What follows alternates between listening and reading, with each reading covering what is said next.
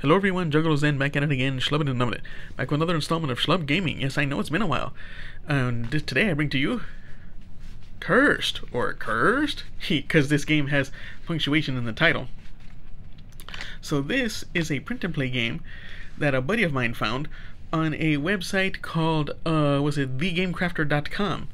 And this is where many passionate, aspiring game designers take their board games, put them on this website, and some of them will have print and play. Some of them will let you can order them to be printed on demand on that site. So just a lot of, very unique designs that you're not going to find in stores and such. So this was one game that a buddy of mine saw and thought that it would be interesting. This is a solo player game, and what I also find very interesting about this is that the designer of the game has made absolute use of every inch of the card. Every card, because there's not a lot of cards, but every card has multiple uses. So the objective of the game: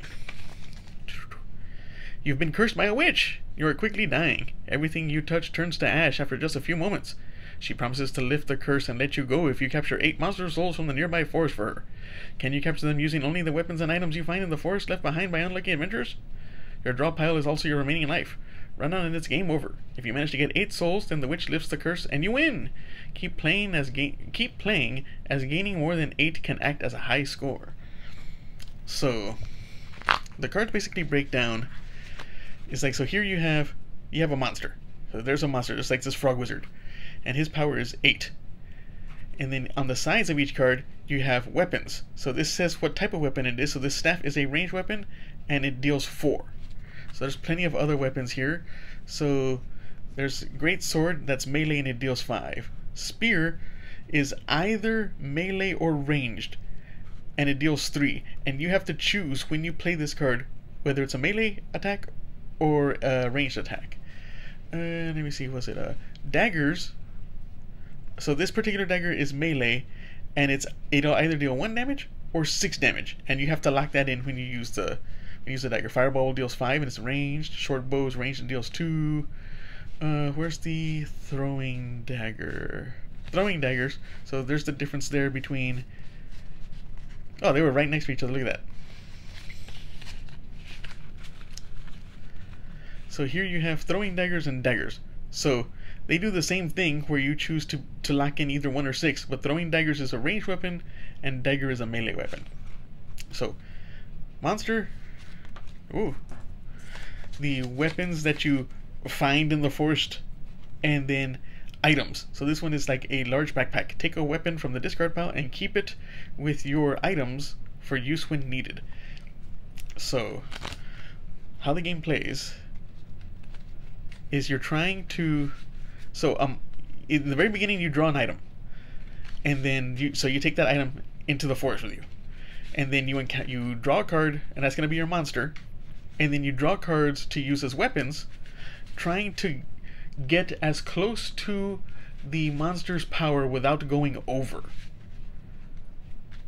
If you go over, you either choose to like end the battle, or you or you keep drawing and you discard that card. So every card used, every card that's out of your hand, is less life. This is the amount of time you have to collect 8 souls. So let's just play through and you'll get it real quick. So here we go. So I'm going to draw an item. So this here is Frenzy Potion. Your initial weapon strike hits for double and ignores monster traits. Monster traits are interesting things. So we'll see here. So that's my item. So now I'm going to draw my first monster. So here we go. And here we have a trait. So here we got this bat with a power of 7 and it has flying. The first melee attack deals no damage. So it nullifies the first melee attack. So I'm trying to get up to 7, and any melee attack, the first melee attack card that is used against him is going to be basically 0. So here I have Axe for 2. So I could, if I wanted to, use the Frenzy Potion to make that hit for 4, and it would ignore the melee attack thing.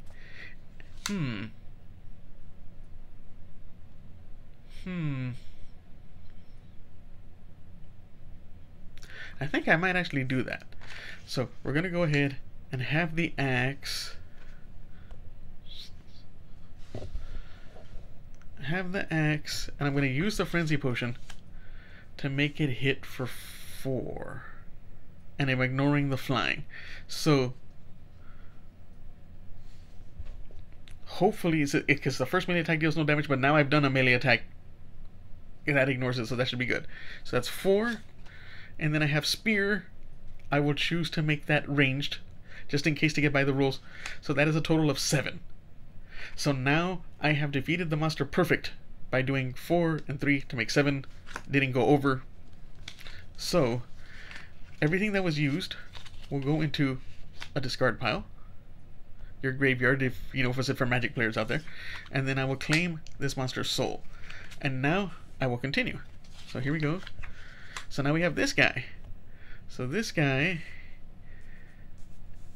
has a power of 5 and he explodes. So I'm only allowed to hit him with 1 attack and then he explodes. So we'll have to see what I draw. Oh, that's terrible. So that's axe. So I only get to hit him once with this 2 power axe.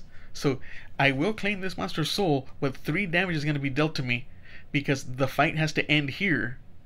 And it was 2 minus 5 is 3. So that's 3 hit points.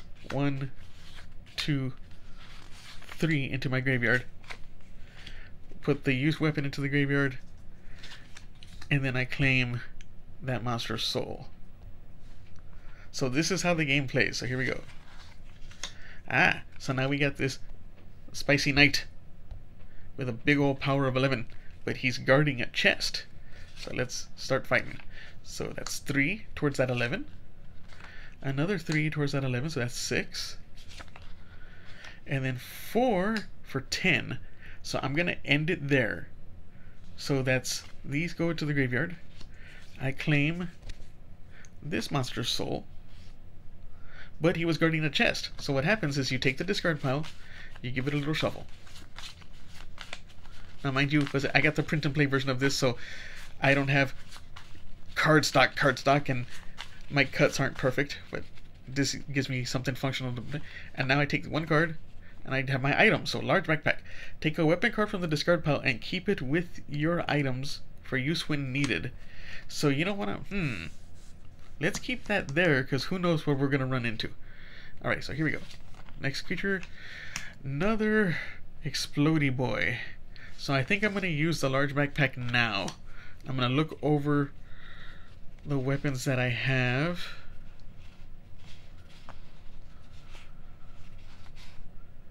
Okay, so then what I'm going to do is I'm going to take this dagger. So the large backpack goes away. And then what I'm going to do is I'm going to use this dagger and I'm going to claim it for 6. Now, if you go over with 1 card, you're fine. But when you have multiple cards and it goes over, you're not fine, and you either have to keep going or you have to stop the attack. So I choose that to be 6 on 1 card. That's cool. So I take no damage back. That goes to the discard pile, and then I claim another monster soul. So then we continue. So then we got Lizard Man here, and Lizard Man has evasive, where it's the first even value weapon deals nothing to him.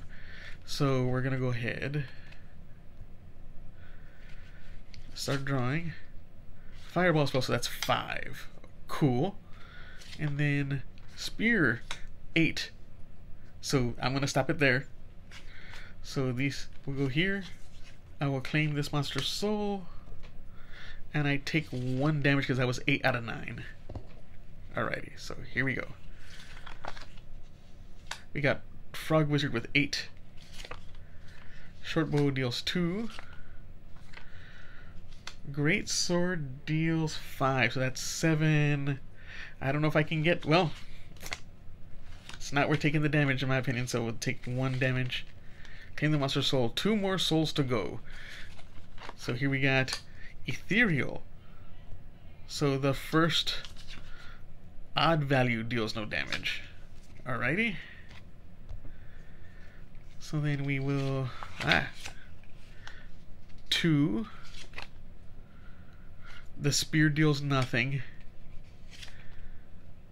And then the sword deals 4, so that's 6. I only have 4. I need to go. Short bow deals 2. That's 8. So then these guys go to the graveyard. So I have 1 more soul left to collect, but I have 3 cards. It's possible. Flying. So the first melee damage. That's rough. That's rough. And staff for 4. Here we go. Here we go. Throwing daggers. Oh, man. Oh. If I had gotten that throwing daggers first. So I would have to make that 1, 5. But I can't pay the 2. So I can't collect that soul. So I had 7 souls out of the 8. And I remain cursed.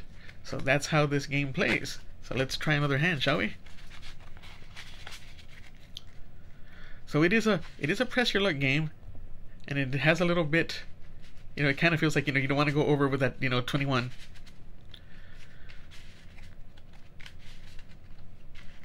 Now, in personal gold fishing, I have beaten the game. But, it's like with anything that has, cards and orders and stuff like that, it's all luck driven. And there's some pretty neat items that you can get. So here we go. So we'll get an item. So this is Whetstone, plus 3 damage to a single weapon. Okie doke. So my first monster is Crocodile Man with a power of 11. So we'll do 4, 9.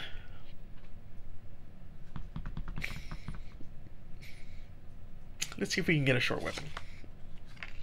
9, 10, 11, 12. Can't do it. So that's discarded. I don't want to lose anymore. So that's 9, 10, 11. I claim his soul, but I now have treasure chest, so I will get an item, and that is Scroll of Purging Light. Ooh, that's a good one. Instantly capture a monster's soul when used, ignores monster traits. That's great. That's just a kill spell. That's a power word kill. So here we go. Boom. Frog for 8. So here we go. Dagger.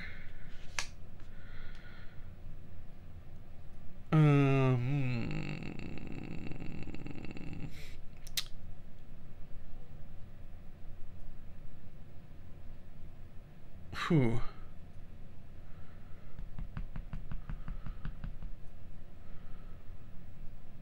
Alright, let's... I don't want to lose any more freaking points. Every point is precious. So let's just say 1.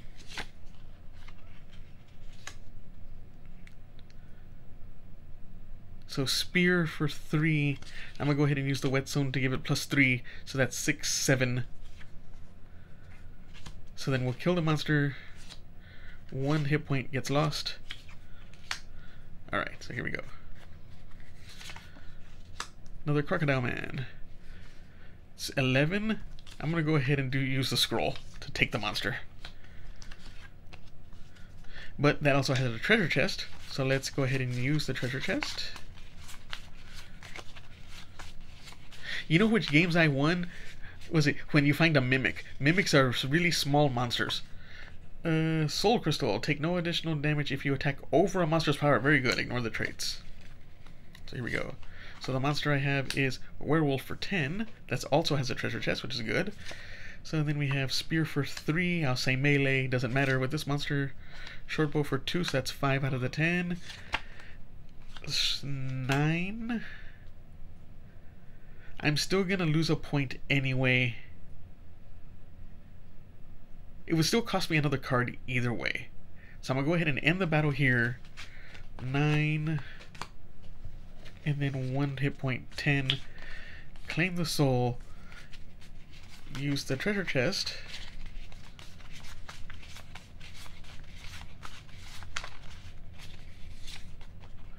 Mimic! So now I fight a mimic. So the mimic has a power of 4. So fireball. So if you go over with a single card, it's fine. So I will claim that monster's soul. Very good, very good. Next monster is Evasive. So the first even value deals no damage. I might end up having to use the soul crystal on that. We'll see.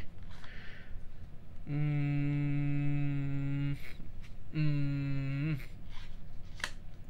So that axe deals nothing.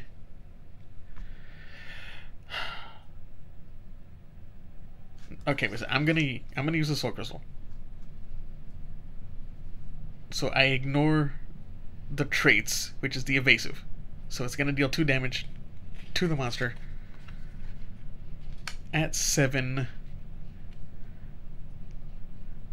And I can attack over safely, so I'll do throwing daggers for 6, because Soul Crystals lets me attack over.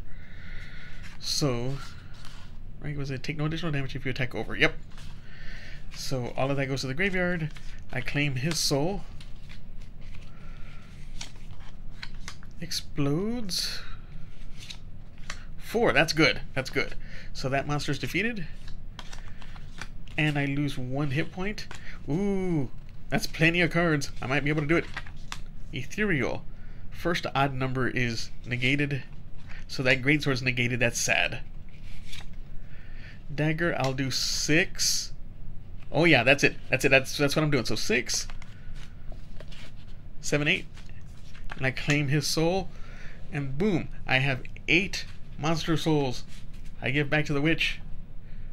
And I am not cursed anymore. The curse is lifted. So I find this game to be just a clever use. It's a micro game. It's a filler game most high, but just clever use of the cards. Just so much you can do. So much every little space is used. Here was it open space to put the abilities of the creatures. Open space to show you the that oh hey it's guarding treasure, and then you use your graveyard again. There's the weapons that you use. Here's the abilities, and even one of them is a mimic. So it's like you open up a treasure chest and oh look, it's a mimic. That is so cool.